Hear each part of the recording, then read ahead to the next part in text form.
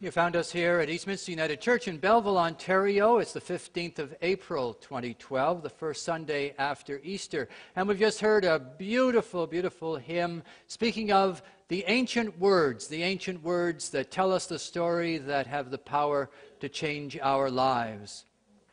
We remember, as was told to us in that bit of scripture a few moments ago, that after what we know as Easter, after Jesus had been executed, buried, he appeared again to his disciples. And when they finally realized who he was, he opened to them, he helped them understand the ancient words, the scriptures. May it be so for us now. Let's pray. Grant, O God, that as we spend this time reflecting on words of ancient text, that with your help, what we will hear in them, whatever words are spoken now, what we will hear is the word you would speak to us today. Amen. You remember the TV series All in the Family? One of my favorite episodes in All in the Family was the one in which Archie tries to persuade his daughter and son-in-law to have their baby baptized. Gloria and Mike, otherwise known as the Meathead, quite properly feel that it would be hypocritical for them as unbelievers to make the vows of the sacrament. They might not embrace Christian belief, but they understand it and they respect it. Unfortunately, Archie does neither. According to his self-generated belief system, the baby has to be baptized or something bad is going to happen to him. And so without telling the parents, he takes the baby to the long-suffering Reverend Felcher and demands a quick and easy splash of holy water. Without the consent of the parents, the minister quite rightly refuses to do the baptism. So Archie goes into the sanctuary and does it himself. Now, it's a touching scene. The hard-headed but soft-hearted grandfather gently holds the child and cups the water onto his head, all the while explaining to God his intentions and describing what now God is obliged to do in return. It's touching, and it is absurd. It's a mockery of the sacrament because Archie refuses to listen to any voice but his own. He decides what God wants. He decides what God should do. He decides how God can be manipulated. And then, having truly made God in his own image, Archie does exactly what Archie wants to do. And we do it all the time. We make God in our own image.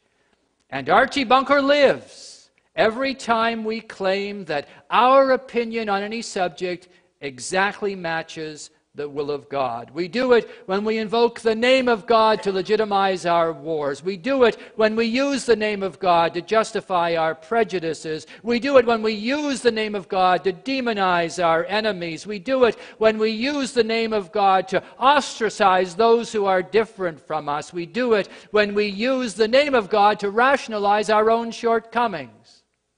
But let me speak for myself. Most of you aren't going to be surprised to hear me say that there are some things that I feel so strongly that I will testify, preach, and try to persuade at any opportunity. And some of those things about which I feel so strongly are rooted in my understanding of God's will, supported by my interpretation of Scripture, and usually confirmed by the fact that people I respect agree with me. And I make no apology for this because every one of us is responsible to discern our understanding of truth and right and wrong, and then to speak and act accordingly. But we cross a line if we claim or even indicate that our opinion, our understanding of truth and right and wrong is exactly and necessarily the same as God's. If I ever claim to speak for God without the qualifying admission that I can only give my opinion of God's will, then you will know that I have crossed that line, that I have chosen to make God in my own image, and you will know that Archie Bunker lives. Creating God in our own image is wonderfully convenient, and though it is terribly wrong, we could argue that we have no choice. When it comes to God, all we know is what we know, and what we know best is ourselves. That's why white Europeans and North Americans typically visualize God as an old white guy. And that's why the most common picture of Jesus hanging on walls of Sunday school classrooms across the country, including, I think, a couple of places in this building, that picture of Christ depicts the Master as if he grew up in a place like Marmara, not Nazareth. And there's nothing wrong with that, so long as we never forget that those images of God and Christ are figments of our corporate imagination, so long as we never claim or force on others the assumption that the God we create in our own image is necessarily the way God must be. After Jesus was dead and buried, his friends were left to figure things out for themselves. Now, there were times during their 3 years together when the Master had spoken so clearly about God and God's will that it was almost simple, but that was before. That was during those heady days when they allowed themselves to believe that they were going to live happily ever after. Now he was dead. Now nothing was simple anymore, especially now 3 days later after the tomb had been found empty and several of the women were telling stories about an angel who spoke of resurrection. So you see, those friends of Jesus were trying to figure out what we call Easter, and they weren't getting very far.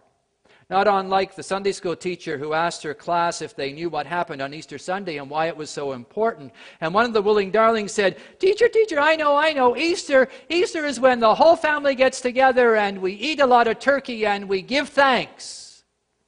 No, said the teacher, that's not it. I know, said another. Easter is when you get a tree and you decorate it and everybody gets presents and we sing a lot of songs. No, said the teacher, that's not it either. And then a third spoke. Easter is when Jesus was killed and put in a tomb for 3 days. Imagine her relief. Imagine how she felt when she realized that at least one of the kids knew what it was about. But then the kid went on. And then everybody gathers at the tomb and waits to see if Jesus comes out. And if he sees his shadow, he has to go back inside and we have 6 more weeks of winter. And you know, that's not terribly different from how the disciples were trying to figure out a mystery which was beyond their comprehension. They had seen Jesus die. They probably helped bury him in that borrowed tomb. That should have been the end of it. And now, there was no trace of the body. It had disappeared. And what did it mean? Left to their own resources, they just could not figure it out.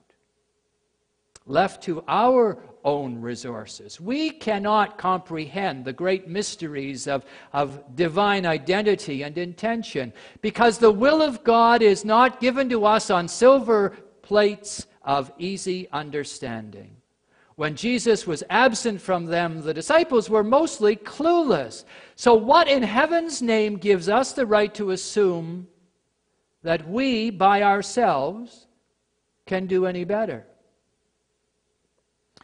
Here's a question that's bound to provoke good discussion. Maybe you can have one in the cafe after the service. The question is this: what's wrong with the church today? Depending on who's answering, there's either too little respect for tradition or too much adherence to the new stuff. There's either too much music or not enough music or not the right kind of music. The sermons are either too shallow or they're so deep they're boring. Everybody agrees that there's never enough young people. We could always use more volunteers. We could always use help to bridge the gap between income and expenses. There's lots of answers to the question, what's wrong with the church today? Many other deficiencies that keep the church from being everything that the body of Christ ought to be. But I would argue that by far the greatest weakness in the church is this: our churches are full of people who stopped learning about faith when they stopped being children. In ancient times, a king had a boulder placed in the middle of the roadway. And then he hid himself and he watched to see if anybody would make the effort to move that huge obstacle. Now, some of the king's wealthiest merchants came along, and the courtiers came by, and they looked at the boulder, and they walked around that boulder, and they mumbled and grumbled about the boulder, and some loudly blamed the king for not keeping the roadways clear, but none of them did anything to move that stone out of the way. But then a peasant came along, carrying a load of vegetables. Upon approaching the boulder, he laid down his burden, and he moved the stone. He tried first to push, to pull, to do everything he could, and he picked up a stick, and he managed with a great deal of effort to lever it, and finally he did manage to move the boulder out of the way. And then he's about to pick up his load of vegetables. He saw that lying in the place where the boulder has been, there was a sack filled with gold coins. A small fortune, and in the sack was a note from the king indicating that the gold belonged to the person who moved the boulder out of the way. Well, Jesus didn't talk about boulders, but in stories, well, like the parable of the pearl of great price, the parable of the lost coins, the Master warned us that the will of God is not given to us on silver platters of easy understanding. The Pharisees rejected Jesus. They reacted by accusing him of distorting the teachings of the law. But Jesus was just demonstrating that God does not give truth on silver platters of easy understanding. You know that commandment about the Sabbath, Jesus said to them? Well, there's more to it than just taking a day off. And adultery. I'm telling you that any of you who has lustful thoughts for a person who is somebody else's partner, you've already committed adultery in your heart. Well, the Pharisees thought that he was challenging their authority by contradicting their teaching, but in fact, Jesus wasn't doing that. All he was doing was encouraging them and all of us to stop going around the boulder, to make the effort to learn and to comprehend, and in the process to discover the grace of enlightenment that is more precious even than any purse of golden coins. Back to the story. As the disciples wrestled with their bewilderment, a stranger appeared with a suddenness that terrified them. What is this, a ghost, they said? On top of everything else we've been through, we're now going to be haunted by some supernatural force of evil? Such was their fear and confusion, they didn't even recognize their friend, not until he showed them the marks of the nails in his hands and feet. They were still not sure until he asked for a piece of fish and ate it. Can it be? Can it be? Surely not, but it must be. It is. It's him. And then, according to Luke, he opened their minds to understand.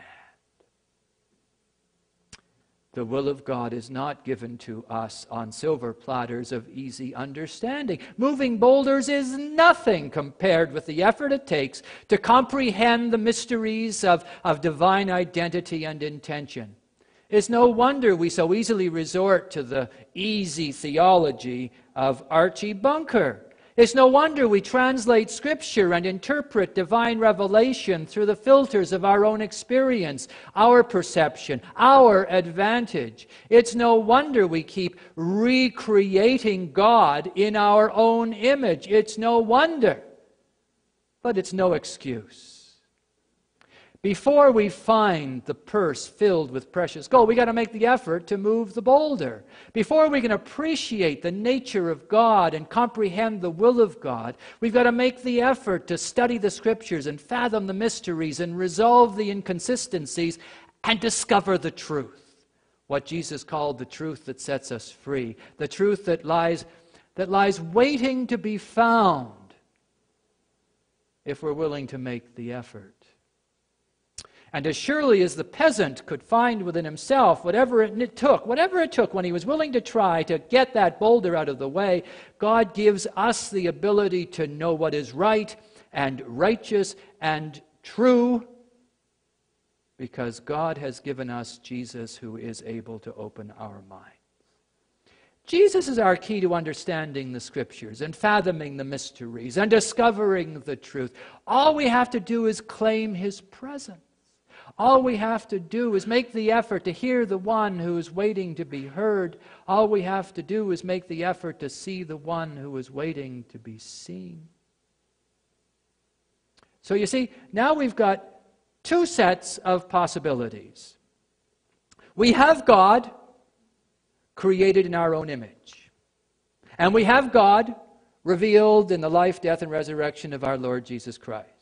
On the one hand, we have the God of our imagining, kind of looks like us. The God of our desiring, kind of does what we want God to do. On the other, we have Jesus. And we get to choose. We get to choose. We can believe the truth as it is revealed in Jesus, or we are completely free to believe whatever the heck we want to believe. Neither the identity nor the intentions of God are given on silver platters of easy understanding, but that's okay, because if we're willing, we have Jesus, like a purse full of gold coins just waiting to be found. Let me illustrate it finally with just a couple of quick stories. George Matheson was one of the great preachers of the Church of Scotland. He gave what I believe to be the very best definition of the church.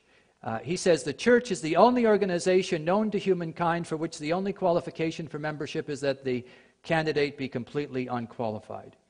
I love that. Well, it was this George Matheson who left an incredible legacy of wisdom and faith-filled eloquence that included not just quotes like that, but the great hymn, "O love that wilt not let me go." You know it? But it was not always so for Mr. Matheson. In the early days of his ministry, he suffered a crisis of faith that left him plagued by doubts. You know how that feels?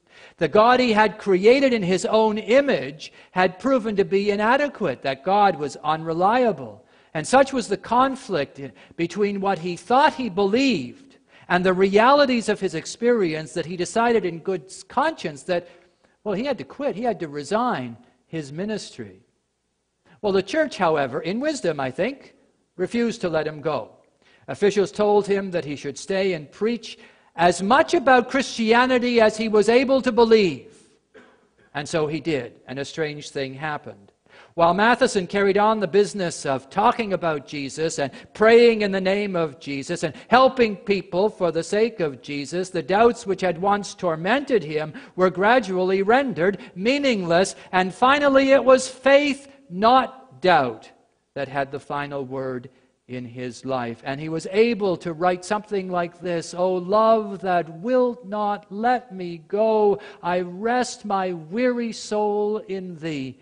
I give thee back the life I owe, that in thine ocean depths its flow may richer, fuller be." Carl Rogers was not so fortunate. The man who made his name as one of the godfathers of modern psychology was originally headed for a career in the church. You may not have known that. At 22, he entered Union Theological Seminary in New York. Soon after that, he participated in a seminar that was organized to explore religious doubts. Rogers later explained what happened. He wrote, "The majority of members, in thinking their way through questions that had been raised, thought themselves right out of religious work, and I was one." The difference between Matheson and Rogers is not about their doubting. It's important to note. It's not about their doubting. They both had doubts, just like we all have doubts. Doubting is inevitable because there will always be inconsistencies and conflict between the identity and intentionality of God as created in our own image and the realities of our experience. The difference between Matheson and Rogers, the difference between love that wilt not let me go and thinking yourself out of religion, the difference is Jesus. Put another way, the difference between those equally wise and well-intentioned men is that Rogers tried to come to Christ through understanding. Matheson, on the other hand, came to understanding through Christ. When the disciples were on their own with only their own experience, intelligence, and perceptions to go by, they could not make sense of what had happened. They had no hope of figuring out Easter and all that it meant. But then when they were able to see Jesus, who was already with them, they began to understand the Scriptures. Then they began to fathom the mysteries. Then they began to discover the truth. You see, it's all about Jesus. It's all about claiming His presence and putting Him first. We do not come to Christ through understanding. We come to understanding through Christ. It's all about Jesus. Amen.